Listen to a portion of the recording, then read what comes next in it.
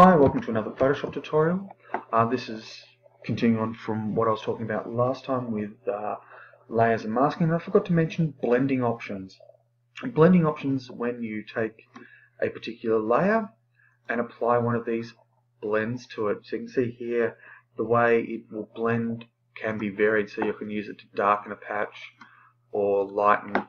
If I wanted to, I can get the move tool and drag it over the top of the sun or whatever's in the background there.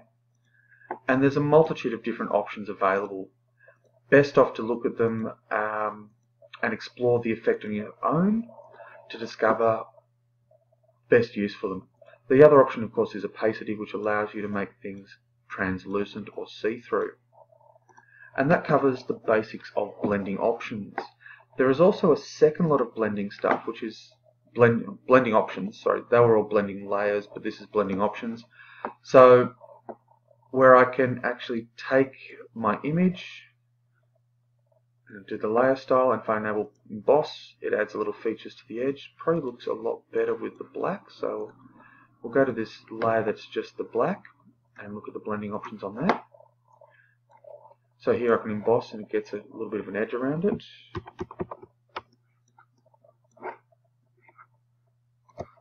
Or I can add contours, which adds a little contour edge, or some texture to it where you can see the graininess has just popped out. Now each of these options, if I turn to inner glow, go to the inner glow options, I can then start adding to that and change the inner glow color to something bright. So here you can sort of see it pop out.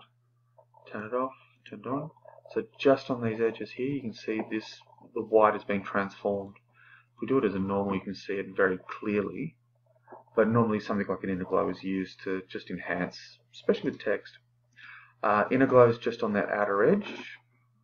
Inner shadow, sorry, is, which I've just destroyed because it should actually be darken or multiply, and then the options are pretty right. That one's darken of a dark tone, and the inner glow is usually a line. So you can just see that on the edge. Then there's other effects, satin, gradient overlays, so add something else over the surface, a color overlay to change color, various outer glows, so if we want to get silly with it, we can make it spread out quite a distance. We can make it spread out a number of pixels. We can make it noisy, which gives it that whole speckly effect. And each of these effects is really worth exploring in terms of your own stuff. The easiest one to do with this is actually to add a piece of text over the top. So if I zoom out, and I'll select the top layer, because when I add text, it adds it to the layer above you're working on.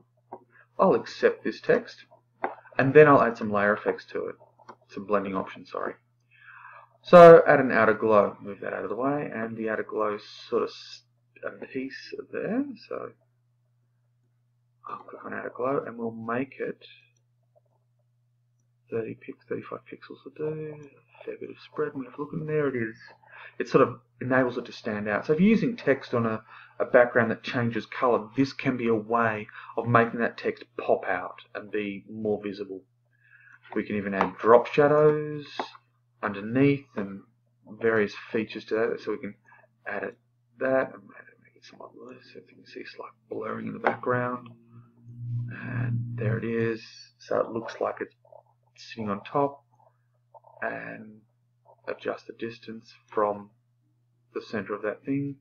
So if I want the drop shadow to be this way, and drop the size of the shadow and push it a little further, change the angle, you can see now that text is really popping out. And the great thing about these blending options is I can take and move this layer anywhere I like, and it will pop up and can retain those pieces of information that I've just applied to it, the drop shadow, the outer glow, that sort of thing. Alright.